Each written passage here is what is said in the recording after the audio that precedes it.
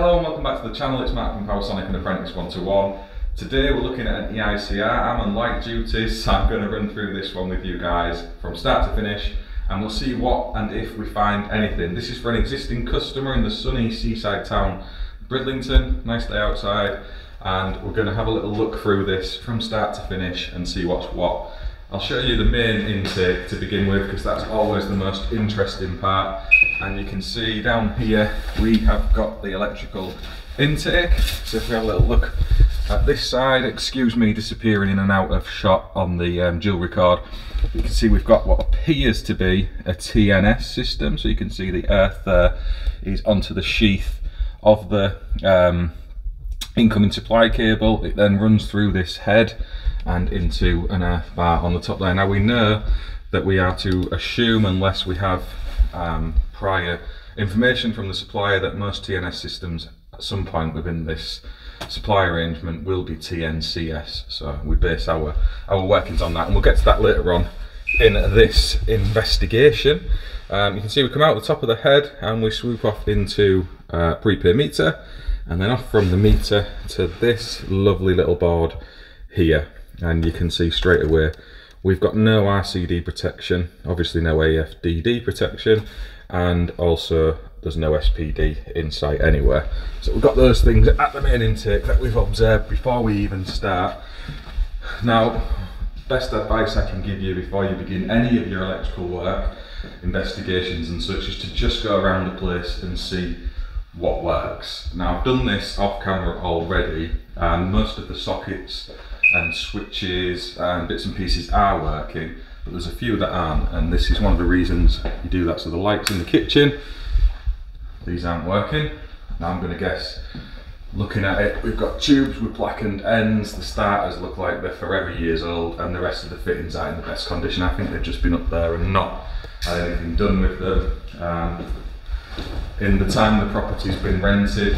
So this is kind of an extension just on the ground floor.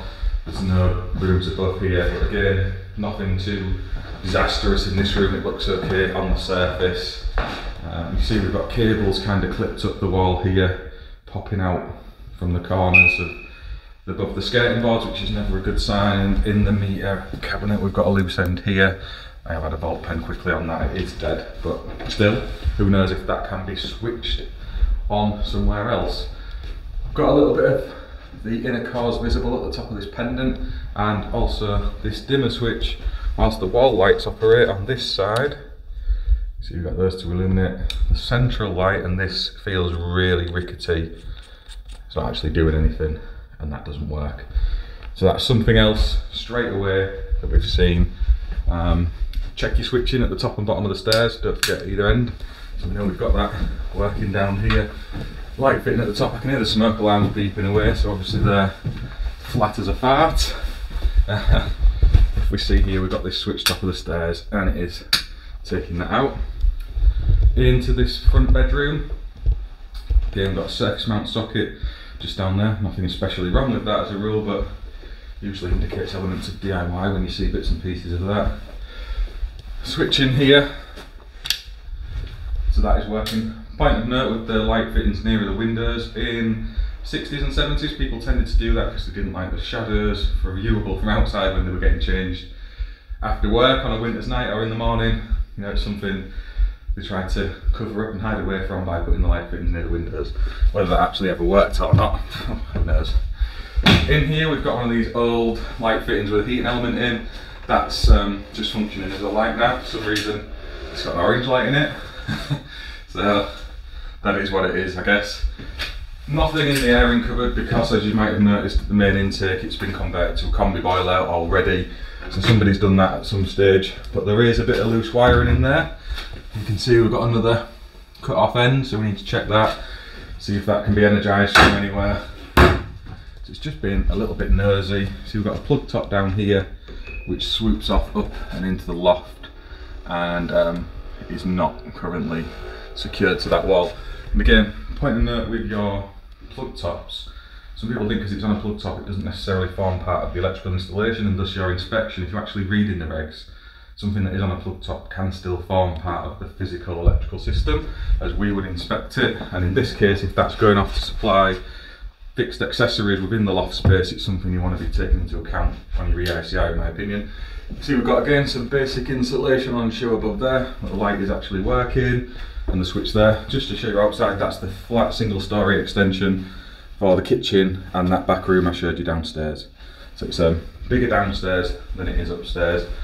Another surface box on there, and again we've got cables going off, although that is an aerial cable rather than a power one. That kind of is where we're at. You know, there's not a great deal of accessories around the place looking at it. The short on sockets, which is indicating the wirings of an age that it's maybe time to be thinking about a rewire, regardless of its condition. We are very short on sockets. You see again, we've got the surface ones down here. I think there's only another one in this front room. Yeah, just on the side of the chimney breast there. They're the only power points in the lounge. In this back room, there's a few more in here. So we've got a few dotted about there. Again, I think there was just the one or two in this little study or bedroom. I think it looks like there's just one actually. I know we have got a second one. So we've got a couple there. Kitchen had plenty of power points. We can go through that in a bit more detail now. So you can see we've got fuel on this side, fuel on that side, and we do have an electric, is it an electric oven?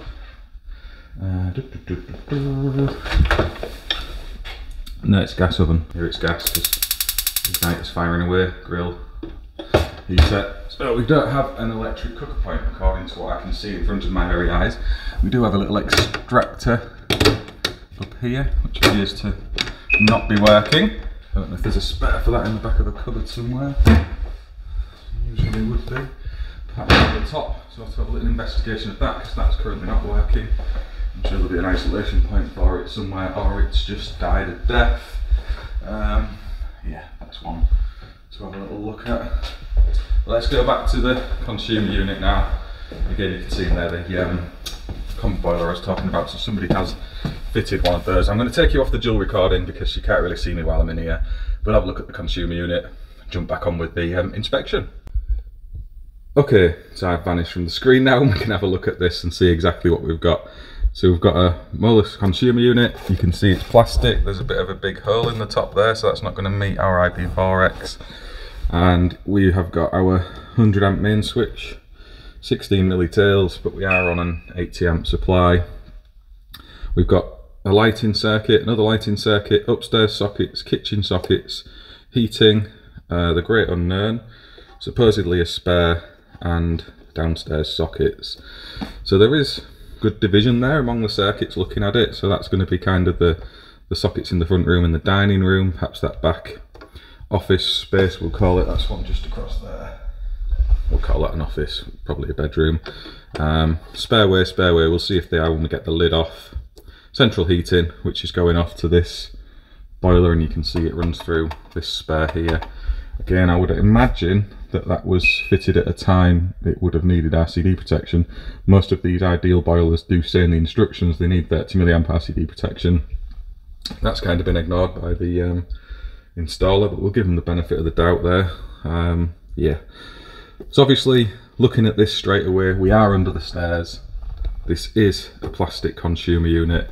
It does have an open hole in the top of it that's beyond IP4X, and we don't have any RCD protection, any SPD protection, and obviously we now have the AFDDs appearing in the 18th edition amendment to throw into our reporting based on electrical installation. Now obviously this was designed and installed to a version of the regs that didn't have that technology available to it, so to come along and say these all need AFDDs because we're now deciding that our recommendation is a should is harsh in my opinion. But we'll get all this isolated now.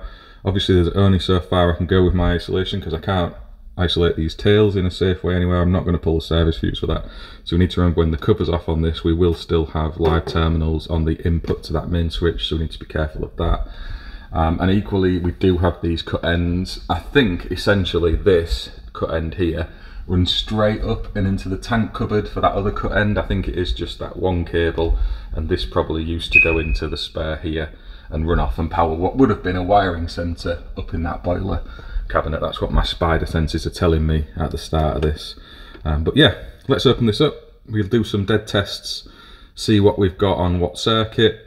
You can go around, some people will just put these on a circuit at a time and go around with a socket and see, or a plug-in socket tester and see what's on what circuit. I prefer to do it under dead conditions, so you just link out your line and your CPC and go off and gather your R1, R2s and see if you can obtain a value at whatever accessories you would expect on that circuit.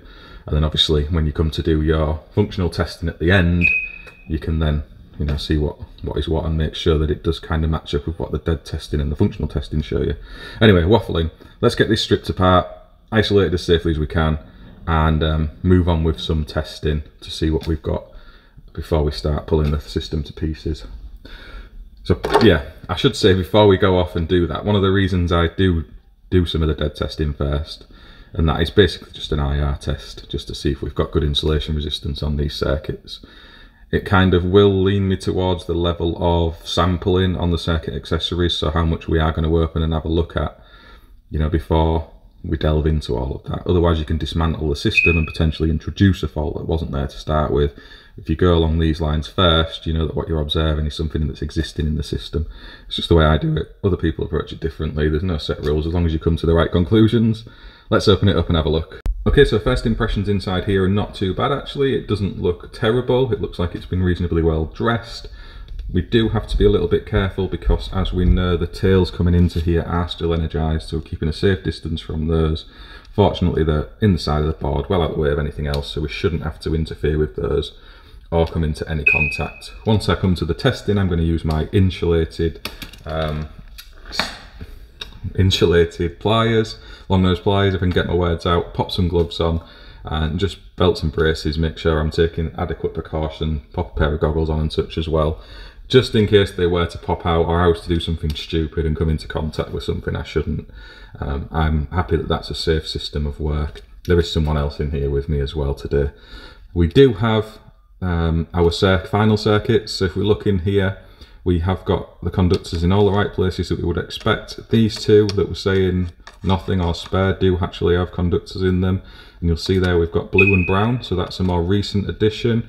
Looking at the cable that drops off under the floor, it looks like an older style cable, so looking at it from the outside, you wouldn't notice any difference between the existing wiring that's red and black and this blue and brown cable, so it's not always visible from externals of accessories to date your cables, or at least have a rough idea. So it is important while you're doing your EICRs that you actually open stuff up and have a look, because there's a good chance that this circuit, when it was installed, would have required RCD protection. But we'll see what that does. I'm looking at it, it looks to drop down and go outside through an air brick, so I suspect it's either going off to do the garage across the other side of the driveway at the side of this house, or to an external socket, and we'll have a look at that later on in our inspection. One of the other things to check right at the beginning is that you have the same number of lines, neutrals and CPCs, and in this case we've got 11 of each. The reason you do that is some older lighting circuits wouldn't have carried a CPC, so at least we know from the distribution board consumer unit on this install, our installation does appear to have a CPC on those lighting circuits. So we've got that. So now I'm going to get gloved up, put my goggles on, make myself as safe as possible, get the test set into place, and we're just going to do some basic checks. I'm going to see if I've got any continuity between the neutrals and the earths on this install. I'm just going to do that at 250 volts as an IR test, and I'm also going to bell it out for continuity as well, and then we will repeat that test between our lines and CPCs. Obviously everything is unplugged. We do have some lights that are in circuit that we need to be mindful of. Also things like the boiler, but I've got the spare turned off. It is a double pole spare as well, so that's opened up both the line and the neutral. There's nothing really else that I'm worried about causing us an issue, so it's just to be mindful of that. If you do have a load of downlights in, for example, or if you've got things in the an EV charge point or an oven that might be causing you issues where you can get some leakage to earth through elements and such, just to be aware of the fixed appliances and equipment that's connected into the wiring. In this case we're pretty lucky. So I'm just looking to see if we've basically got any obvious shorts in the system, and we start with neutral and earth because we've got no RCD protection, and usually, if we had an issue there, they'd be pulling that fault out, so we need to check for that. And then we're going to do some continuity tests. So we'll run through and make sure our protective bonding conductors are in place, that our earthing conductors in place, and then we can do some R1, R2 testing on our final circuits, make sure that end of line and all the way through those circuits we have a measurement between the line and the CPC on the lights, that we have full continuity around the ring of all of the conductors, line, neutral and earth, and then that we do our figure of 8 testing on these circuits, and equally that we see where this goes, and this one here because it was unmarked. I think that's just the light in this cupboard, to be honest, and then we can form an opinion. I'm not going to run through the full test process. I may show little bits of testing here and there as we run through it, but yeah, I'm not going to do start to finish. I've done that on another video or two already, so yeah, I'm not going to piece it together as a whole complete thing, but we'll just pull in and drop bits and pieces here and there. Okay, so I've done those brief little checks I always like to start and do at the beginning of EICR. It's just something I've always done. It's not part of the actual process as such, but it's just something I do just to give me a few pointers from the beginning. Now we're going to run through and check our R1, R2 on a lighting circuit. You see I've disconnected the CPC from the earth bar and also the line, and this is just to make sure I don't introduce an error when I'm putting things back together. It's so easily done where somebody may put a line in with a CPC in a circuit accessory and forget about it, or make a mistake somewhere in here, and whilst when you turn everything back on at the end it should go with a flash and bang, it's not always the case, and you can leave a fault in the system, so if you've not switched the light back on or something. So I always try and disconnect things, connect them together outside of any of the equipment, so I know when I'm re-terminating stuff there's a better chance of me getting it right than wrong. Again, just my approach to it. I'm not saying that's necessarily the right way, but we can run around the lighting circuit now, get our R1, R2, make sure that we've got that CPC and line continuity through that circuit, and then we'll just repeat that for all these. I'll show you me gathering a few of the results using the TIS socket and C set, so we can go off and do that. Sorry, the Lightmate set from TIS, again with the MFT Pro Plus, and we can just get some values for R1, R2 there. You see I've got my proving unit and voltage indicators, got some lights set up. It is pretty light in here anyway.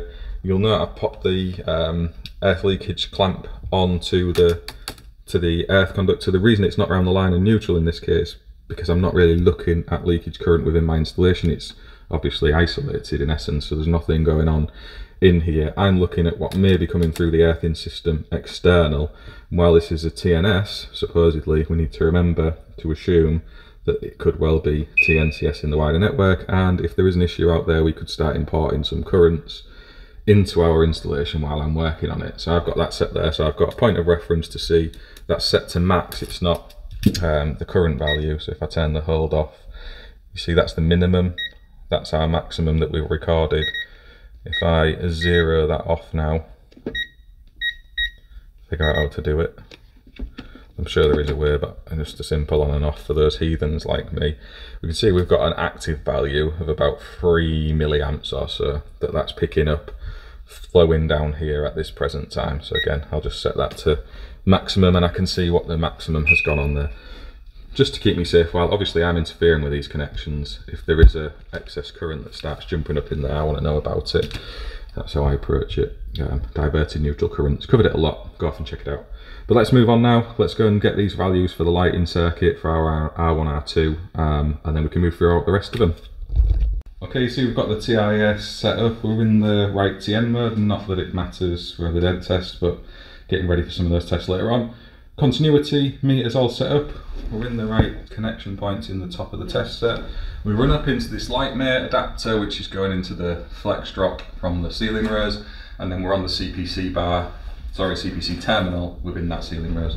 We've got the light switch in the on position. If we hit the test button, we should get a value of impedance continuity between that line and CPC. Now it's measuring 3.19 ohms, which is a little bit higher than I would anticipate. It's only a relatively short circuit. It is only in 1 mil, but it's literally just coming upstairs and doing 3 or 4 lights. There's not a great deal in there, so that is a red flag to me. There's something going on within this wider system, and we'll get to what that is in just a sec.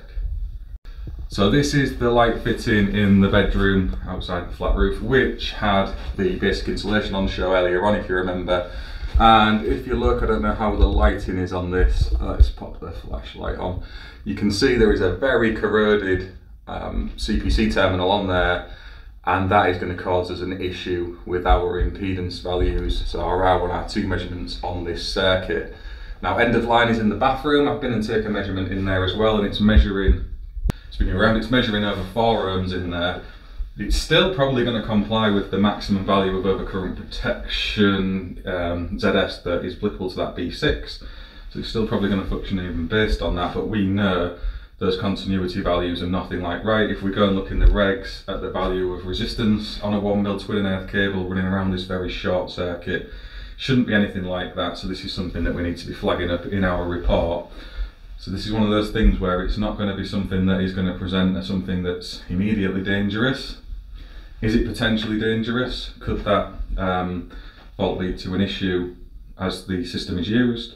Or, you know, this could have, looking at it, it doesn't look something that's that happened over a short period. It looks to have been something over a longer period. You can see there's actually a crack in the ceiling as well, some water staining. Someone's had a go at covering it with fresh paint.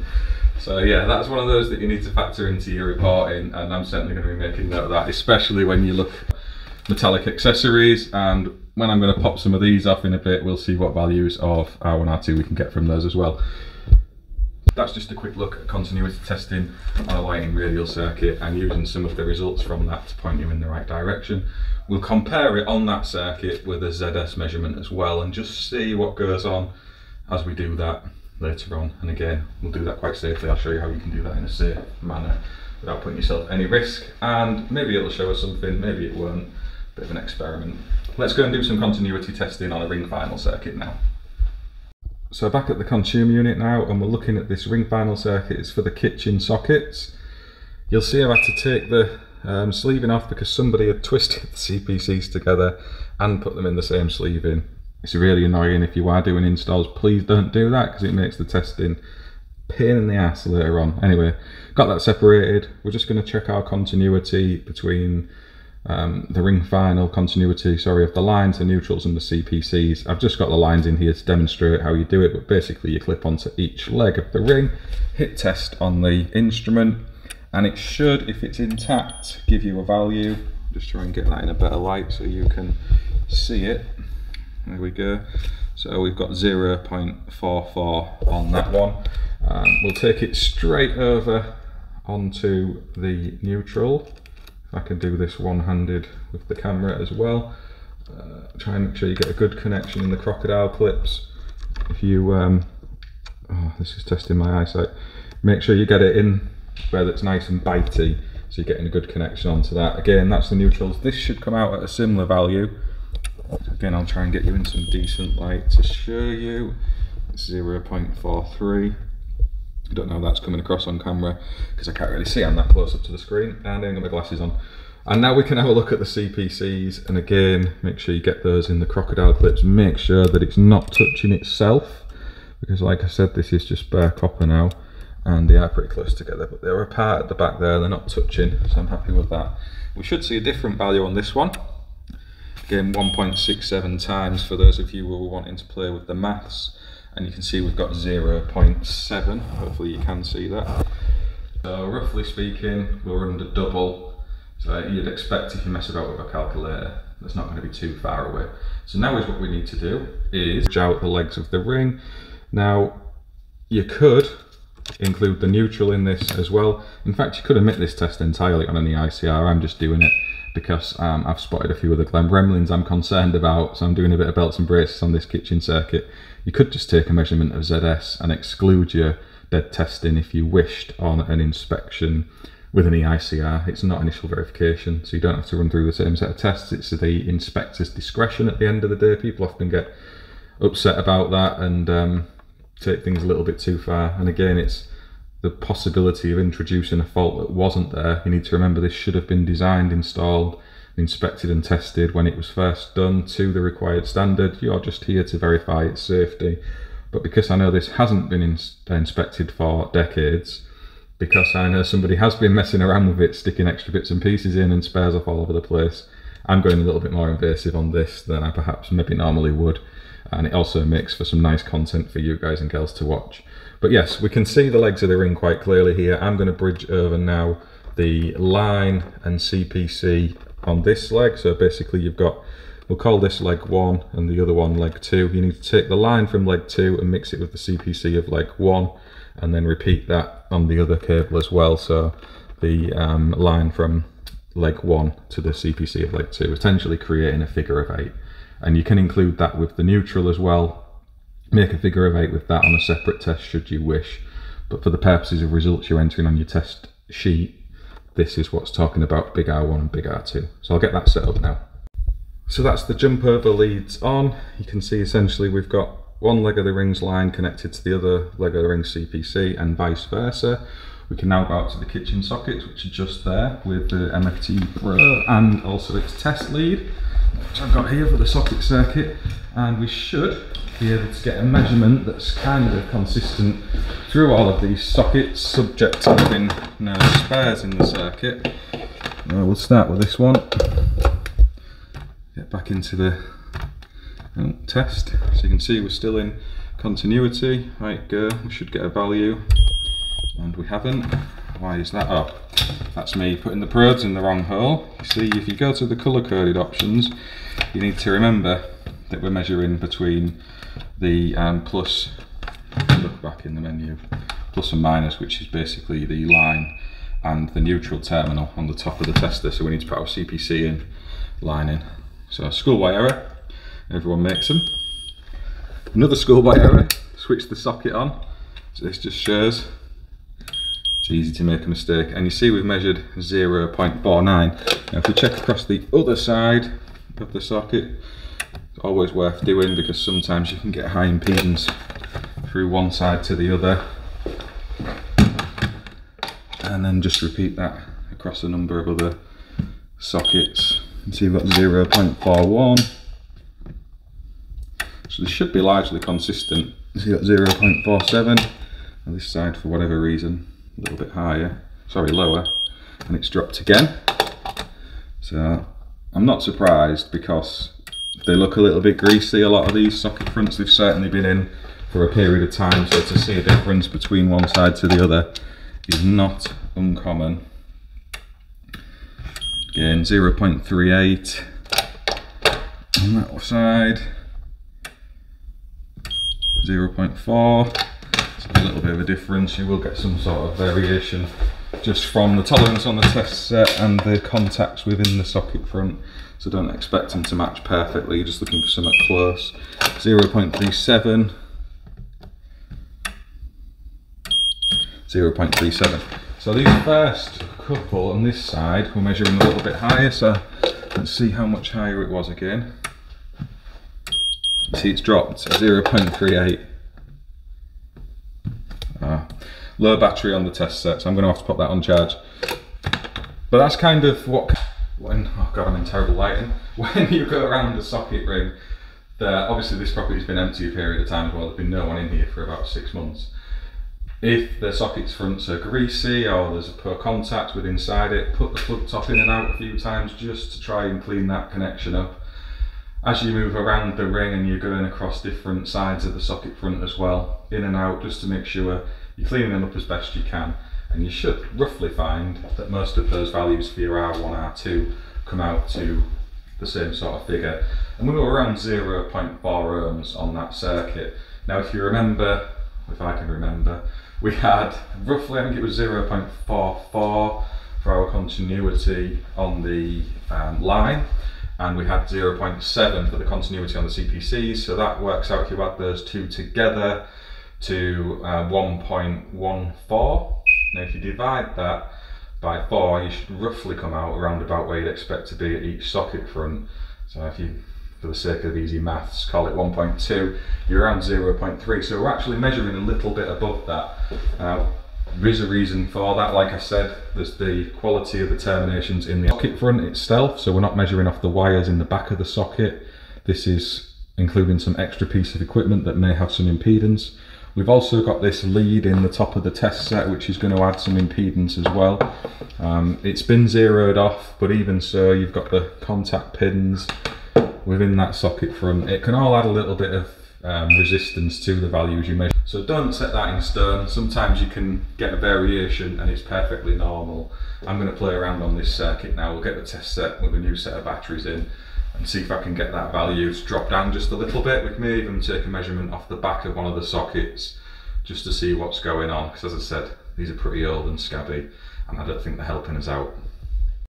So I've got all the terminals back in now. I've just been through and done the IR testing. Surprisingly, it was clear on all of the socket circuits, a little bit low on the lighting circuits, and again that's probably to do with some of the corrosion that I showed you earlier on in this, but generally speaking it's not too bad.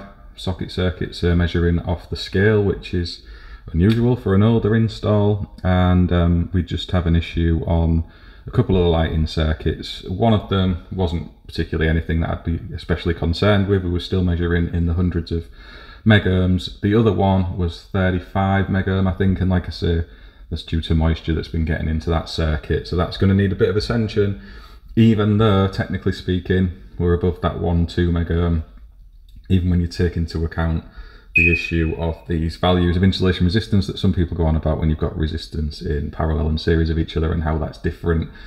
Yeah, we're still okay, but there is a problem there. So I'm going to get this put back together now, and we can go and get some ZS measurements and compare them to some of the dead tests, and then we'll have a little look through some of the inspections and observations as an overall assessment on this, yeah, we'll take it from there.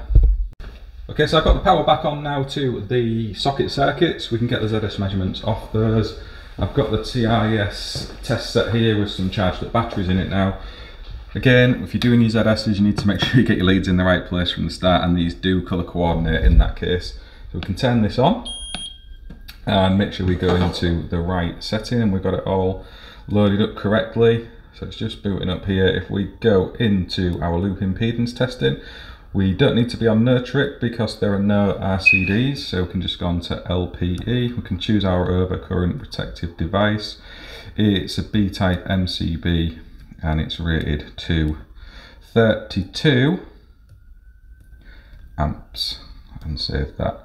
Now again, down to 0.4. This just helps you with the pass and fail icon that will come on the screen as you do the test. It's really not important or adjust the way it actually functionally does the measurement, but it will tell you if you've passed or failed essentially as part of the result. So if we hit the test button here, you see it's going to give us a maximum fault current level at this socket front between the line and the CPC, and also our circuit impedance, which has come out at 0.51 ohms.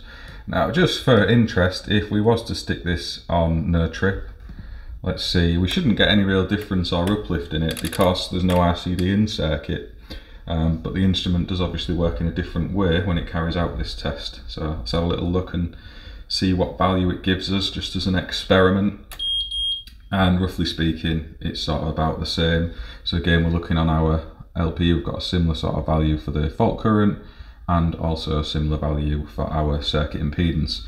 Note on the neutral, so the line neutral loop, it's actually a little bit lower, and again this isn't a true TNCS system at the head, but external of the install I would expect at some point it is. So you know, it's not far away, but it's not precise.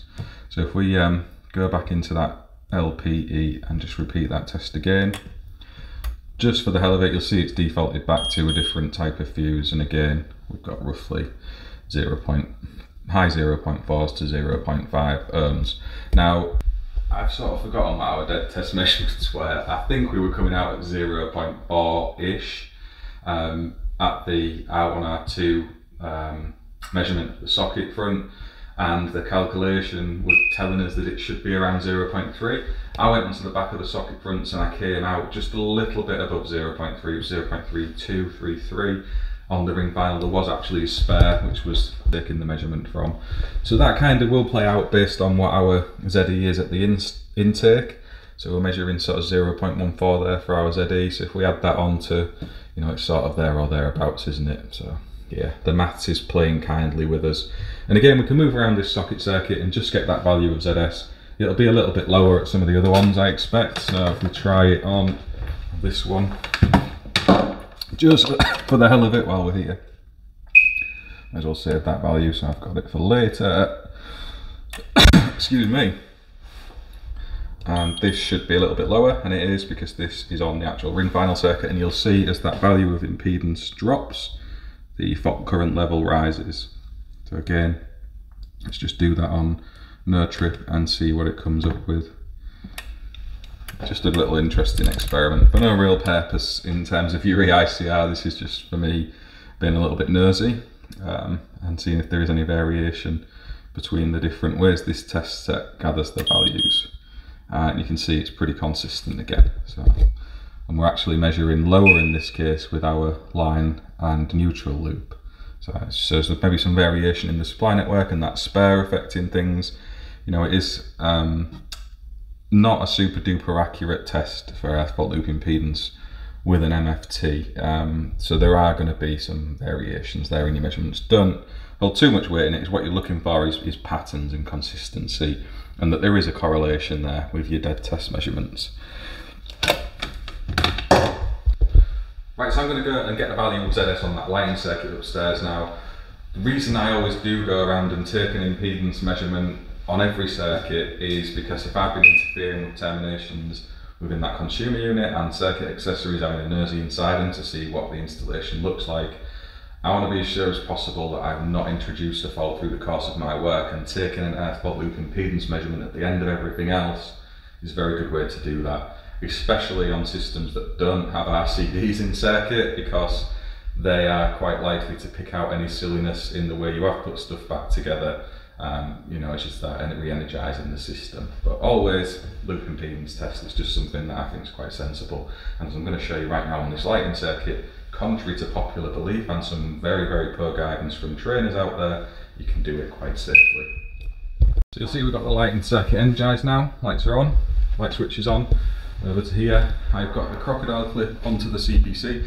You'll see that that is an open connection point, so you would need to be keeping away from that.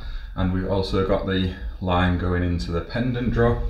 We're measuring voltage on the instrument so we can take our ZS measurement. Point of note, I put all these probes and clips in with the power off, and then you can reinstate the power and start to take your reading.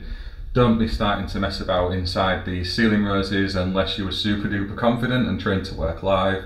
It's always easy to just turn the power off, takes a second, put your probes in the right place, go pop the power back on. You'll hear from me being slightly out of breath as a fat overweight electrician running up and down the stairs, so it's good for me, a bit of exercise. And then if we hit the test button, I'm miles away from any of the bitey stuff, so I'm stood literally across the other side of the room in absolutely no harm's way. And you will note we have got a different reading to the dead test measurements, so we are measuring underneath that value, so we are quite a bit underneath it. We're getting 1.49. Now, various reasons that might be the case. One, there's some parallel earth path that's coming into play through the bonding within the building, so it could be that this lighting circuit is somehow connected into the heating pipes, for example, going back to the boiler, and it's picking up another fortuitous path to earth. Or it could be that under energised conditions, that corroded terminal that's causing us a problem is presenting in a different way, and that the test set is obviously it's taking its reading in a different way to what it would be through the course of dead tested. We're getting a lower value, so that's telling us the dead test is a worst case scenario. So if you were to enter those details onto your test sheets, you know, you would be on the side of safety in using them. Where it can become a problem is you can start recording faults and issues that maybe aren't there or aren't such a safety concern. If you've got things like steel containment that's actually forming part of the earthing system that you've missed during the course of your inspections, for example, it can happen with inexperienced inspectors, so just to keep that in mind. We've still got an issue on that circuit. I know there is, because we've seen it, we've observed it, we've found it, so we can report on that accordingly. But yeah, just to point, we've come to make that live measurement.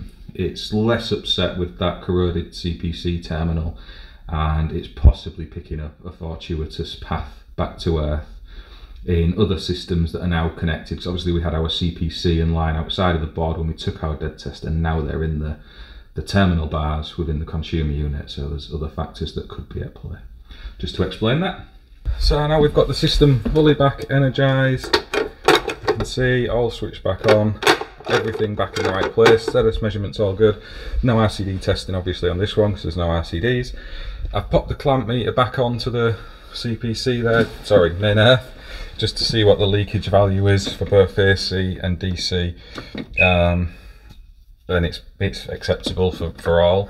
There's not a lot of leakage current going on there. Again, you can clamp the tails, which is going to give you a better indication of what's going on in your install. Again, DC and the old AC were measuring quite low. Whilst I was doing the work and we had the system isolated, so we knew our install wasn't forming any part of any leakage currents, this did reach a maximum of sort of 11 milliamps. And that's just stuff that's going to be circulating in the network naturally anyway. You will find that regardless, because you need to remember that the earthing systems in neighbouring properties are all tied together, and if you get some currents flowing down them, you can expect to see them presenting in your install and then trying to work their way back through utility services or whatever else is going on. Again, just to run through some of the observations that we've seen on this one, you may have just spied there the gas bond is a little bit on the small side, so we have that issue. I'm not going to run through the certificate, I've done that on other videos. You want to see certificates been filled in on Naked Desktop, Naked Fast Test or Electrical OM, they're all on my channel already. I've demonstrated how to fill your EICR paperwork in accordingly. But just to run through some of the stuff that we've spotted here, obviously the bonding is a bit small for both the water and the gas. We've got that which is unterminated at this end and unterminated in the the bathroom boiler cupboard. Again, I've checked that physically, looking at it end to end, so I know that's what that cable does.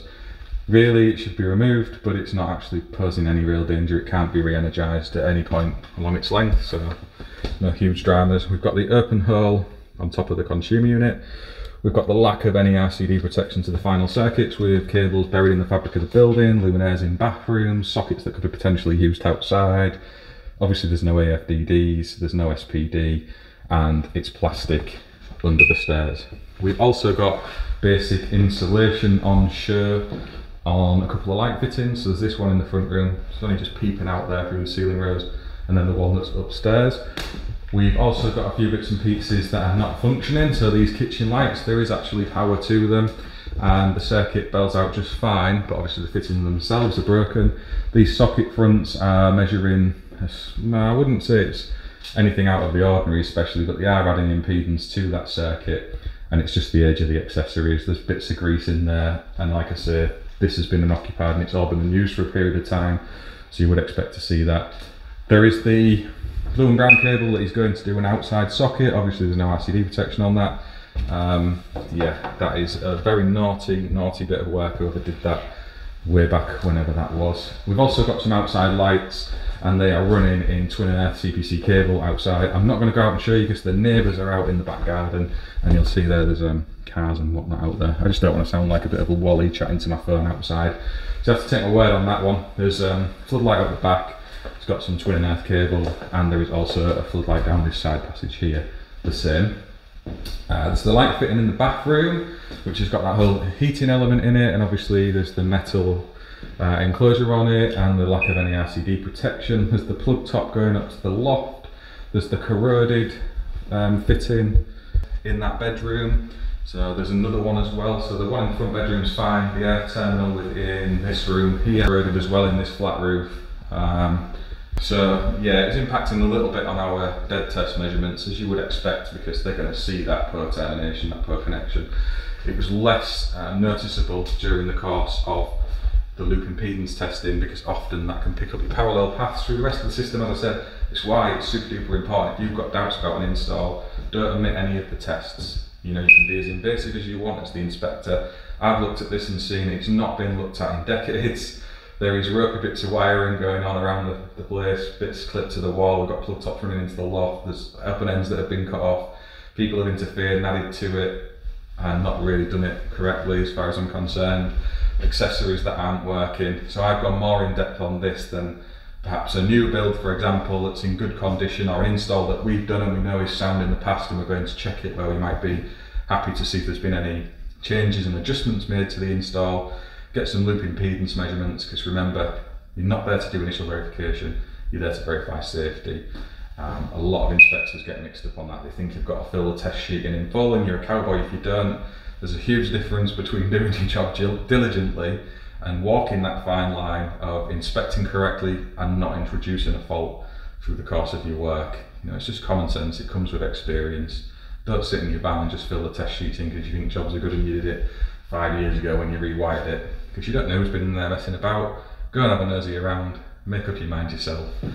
If you want to apportion any codes to any of this in the comments, I will cover it in a video in a few weeks time or whatever. I'll mention, maybe show the codes or something and say what I've said for the observations I've made. If there's anything in this video that I've not mentioned and you've spotted, maybe drop that in the comments as well, because you never know, there may be a secret competition at play on this one. So if there's anything you've noticed that I've not mentioned, maybe drop that in as well. Otherwise, thank you to everyone who stuck to the end to watch. And if you do have any wider questions or want me to cover anything in a video in the future, let me know. I'm happy to try and show any aspects of working as an electrician. Remember, these are primarily aimed at helping apprentices in their training journeys and also encouraging people into the electrical industry, and for me to look back when I'm grey, old and even fatter. So don't critique too hard. If you find them boring, too in-depth or whatever, go and watch some of the far more exciting channels. Check out David Savory if you want some banter and giggles. He's my favourite YouTuber and I don't mind admitting that. Otherwise, I'll see you on the next one. Thumbs up, thumbs down. Thank you for watching.